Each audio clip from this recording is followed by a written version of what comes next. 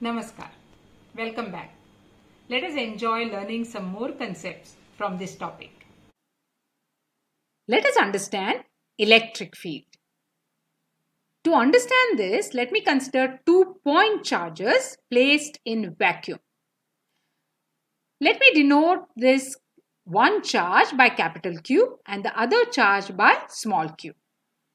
This capital Q, this charge, I call it the source charge, and the other one which I bring near this charge Q, capital Q, is called the test charge. So let me keep this source charge at the origin O. And let me bring this test charge and place it at some point P such that its position vector is R. Then this test charge experiences a force due to the source charge. The charge does not exert force on this other charge, right? Then what is that which exerts force on a charge? Let us understand this. How do you find what is a force? That is given by Coulomb's law. So what it will be? It will be F is equal to 1 upon 4 pi epsilon 0 Q into Q divided by R square into unit vector R. Now what does it mean? Suppose I have a small charge here, point charge, capital Q. I denote it by capital Q. At this point P, suppose I bring a charge Q. Now this experiences a force due to this charge Q. Now if I remove this, if this is removed, then what remains here in the vicinity? In this space there is something because of which when I bring a small charge Q at this point, it experiences a force. That means something acts on it to produce the force. That something is what we call as electric field. Alright, so what is the expression written for electric field? That is equal to E, which is a function of R, which depends on R, is equal to force divided by the charge, which is brought up. So, how do you define electric field? Electric field at a point is defined as the force that a unit positive charge would experience when placed at that point. So the expression for electric field will be equal to 1 upon 4 pi epsilon 0 Q multiplied by capital Q divided by this small q, which is brought into R square to unit vector R. This q will cancel. So finally what do I get? Electric field is equal to 1 upon 4 pi epsilon 0 Q upon R square into unit vector R. So where unit vector is, as you know, it is a vector divided by its magnitude. So we find that the force which is exerted is equal to the charge times the electric field, and its SI unit is Newton per Coulomb. SI unit of electric field is Newton per Coulomb. So how do we define electric field? Electric field due to a charge Q at a point in space may be defined as the force that a unit positive charge would experience if placed at that point. Now I use two terms, one source charge and other one test charge. What is a source charge? The charge which produces this electric field is called the source charge, and the charge which tests this electric field, experiences the force, is called the test charge. Okay. The source charge remains confined at the position whichever is specified. If I have kept it at the origin, it should be there at the origin. So this test charge is so small that it doesn't influence the field of source charge. So how do you keep it confined to that? There are some unspecified forces. So we can keep the source charge stationary, right? We understand that the electric field does not depend on the test charge. It does not depend on test charge. How do we represent them? So electric field of a positive charge, suppose this is a positive charge, then it is going outward, the direction is outward, and if it is a negative charge, the direction will be inwards. Okay, so this is the direction of electric field. Since the force depends on the distance of the test charge from the source charge, electric field also depends on the distance. Okay, if this is the charge, and then if I am considering the at a some distance r, if I am finding out what is the electric field here, at the same distance from here, the electric field will be same. So at the same distance, if I try to find, so that will give you a sphere around that charge, you will find the electric field will be same. Right? Find electric field due to system of charges. Like how we found the force on one charge due to another charge, and then we found force on one charge due to number of charges. So same way we are going to find electric field due to a system of charges. Now when we are finding, we find the electric field at a point due to number of charges. So as we have already stated for the force, it is the same way we use the superposition principle. So what will be the electric field? It will be equal to 1 upon 4 pi epsilon 0 Q1 due to Q1. Suppose I am finding at this point, I want to find electric field, right? And there are so many number of charges around it. So at this position, due to charge Q1, what is the electric field? Then I'll find what is the electric field due to charge Q2. Another charge Q3 is here. Then what is the electric field at this point due to this charge Q3? This is how I'll find out, and then I'll add it up. So it is Q1 upon R1P. So the distance from distance of point P from charge Q1. This will be the unit vector. Same way, distance of point P from charge Q2. So how do we go? Electric field will be 1 upon 4 pi epsilon 0 Q1 upon R1P the whole square into unit vector R1P plus Q2 upon R2P the whole square into unit vector R2P, and so on. If there are n number of charges, then this will be the equation. So how can I write it? Electric field is equal to 1 upon 4 pi epsilon 0 summation of Qi upon Rip the whole square, where, into unit vector Rip, where I ranging from 1 to n. So now you must be very well versed with this way, how to express it in terms of summation sign. So E is a vector quantity that varies from one point to another point in space and is determined from the positions of the source charge. It depends on the source charge. Now let us see how we represent electric field. So representation of electric field due to a point charge. Since electric field is a vector, we denote or we represent the field, electric field, with the help of vectors.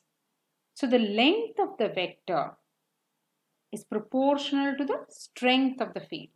So as you go away, the length is decreasing because the electric field strength also decreases as you go away from the charge. So if it is negative charge, the field lines will be electric field vector will be pointing inwards. Now if I join these vectors, I get a line. So I can say it is electric field line. When we connect the arrows in one direction, the resulting figure represents the field line. But how do we know about the strength now? Because as I said earlier, the length of the vector is proportional to the electric field strength. So if I join it, it becomes a line. Does it mean that we have lost the strength concept? No. To understand that, let us understand about solid angle. When we draw an angle on a paper, it is two-dimensional figure. So say for example, if I have a length, then it subtends some angle. This length subtends an angle at this point. So this is a two-dimensional figure. So this is angle, say delta theta. How do I express delta theta? If this is delta L, the length, and this distance is r, then delta theta is equal to delta L divided by r. This is a plane angle. Let us understand things with respect to three dimensions now. So, if I talk about three dimension, it is in all directions. So, say for example, sphere. If I consider a sphere, it is three-dimensional figure.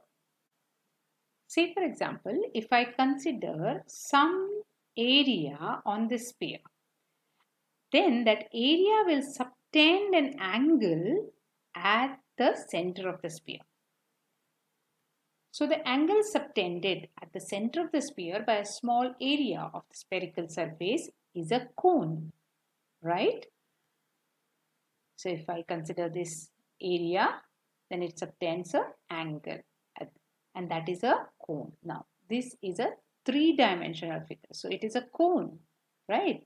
So I can say this is a cone. So what is that three-dimensional angle, right, which we call as solid angle? This cone, this we call it as solid angle. How do we write it? If this is delta S and if this length is R, then I'll write it as delta omega. I'll represent the solid angle by delta omega. So delta omega will be equal to delta S, that is this area, divided by R square. So if I consider a charge, say positive charge, then the field lines will be going away from it in all directions, right? This way. So you can see they are in all directions. So if you consider a sphere around it, so it is like this. In all directions it is going. So let me consider a surface slightly away, some distance away from the charge. So that surface will, say for example, if I had considered a sphere, then surface on that sphere, then that will subtend an angle, which is a solid angle at the charge, right? So it will be a cone, that is a solid angle. So if I consider this as R1 and the position of this surface area at P1, then I can see that the field lines, okay, crossing this area will be this way. So there are certain number of field lines, say for example, are crossing this area. So if I consider another area at a distance, say at a position P2, at a distance R2 from the charge, then the same set of field lines are crossing this area. So number of field lines crossing this area at position P1 and this area at position P2 are the same. They are constant. So what is a solid angle now here at this position? If I consider this delta omega, so this solid angle will be equal to delta S1. Say this area is delta S1 upon R1 square. If I consider this area, what will I get? Again, the same angle, solid angle, delta omega will be equal to delta S2. Say this area at position P2 is delta S2. That divided by R2 square. So delta S1, say this area will be equal to, this area will be equal to R1 square into delta omega, right? Similarly, I can say delta S2 will be equal to R2 square into delta omega.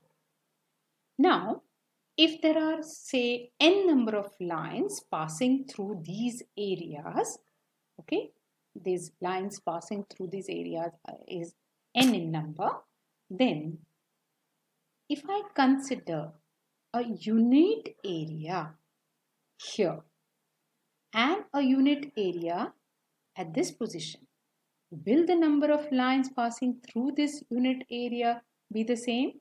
No, they'll differ, right? Here, the number of field lines passing through this unit area is less, whereas here it is more. If you go still deeper, it will be still more, right? So, what will be the number then? N divided by the area. And here it will be N divided by this area. This is the strength of the electric field. That's why we say concentration of field lines is more, then the strength is more. So, since N and delta omega is constant, you can see the strength depends on 1 upon R squared. So, as you go away, the electric field falls as 1 over R squared. The strength of the electric field decreases by 1 over R squared. So, spreading of the field lines with distance from the sphere tells us that magnitude of the electric field decreases with distance from the sphere, and the dependence is 1 upon R square. Now let us consider a plus charge and a minus charge. Now here I am considering unequal charges. So say for example this is plus 4 and this is minus 1. Or I can say this is plus 3 coulombs and this is minus 1 coulomb. So if you see this combination from very large distance, you feel as if there is a charge, say for example plus 3 and minus 1, so it will be plus 2. So it is as good as you are seeing a field of charge plus 2. So when there are unequal charges, the field lines are in the space are something like this, right? Now if I place a, say, positive charge, test charge, very small charge at this position, it will be accelerated, of course, because there is an electric field and any charge in the electric field will get accelerated. But which direction? So first of all, will it travel along this field line? No. It will get accelerated, but in which direction will it move? It will move in the tangential direction, If I place it here, again, it will be in the tangential direction. So the direction of the field is given by a tangent to the field line. It is tangential. If it is a negative charge, it will be in the opposite direction. So suppose then the charge moves and it meets this field line here, then which direction will it move? So it will move, since it's a positive charge, it will move in this direction, okay? Tangential to the field line. So these are not the trajectories. These are field lines, but the charge will move tangential to the field line at that given point. You can also see concentration of field lines is more, so that means strength of the field is more. Here it is less. Okay. Now, if these charges are equal, then what happens? That's a special case. Okay. We'll see it little later. Now, let us understand the properties of the field line. So here the field lines always, electric field lines originate on a positive charge. and end on a negative charge. So we'll see it further. The field lines start from positive charge and they end at negative charges. If there is single charge, the lines may start or end at infinity, as we have already seen it before. In a charge-free region, electric field lines can be taken to be continuous curves without any break. What I mean is, in the space where there is no charge, the lines will be continuous. But they don't form a continuous loop. No, electric field lines do not form continuous loops. They start and end. Okay, but what happens in the space where there is no charge, they'll be found continuous. So two field lines can never cross each other. If they did, then the field at that point of intersection will not have a unit direction, which is absurd, which cannot happen. So that means the two field lines can never cross each other. Electrostatic field lines do not form closed loops. As I have already mentioned, this follows the conservative nature of electric field. You can see here two equal positive charges. In this case, you can see the field lines are going away from the positive charge and also they are going away from each other. If I take equal and opposite charge, that means one positive and negative and they are equal in magnitude, then it forms a dipole. You can see the field lines are originating at positive charge and they end at a negative charge. They do not form closed loop. The field lines are imaginary lines. They are used to represent the field. In case of negative charge, you can see the field lines are going inwards. In case of a positive charge, you can see they are going outwards. So this picture looks perfectly symmetric. Whereas I had shown you earlier two unequal charges and the field lines which you saw, the picture was not symmetric. Here it is perfectly symmetric. I hope you have understood this very well. That's all for today. See you next time.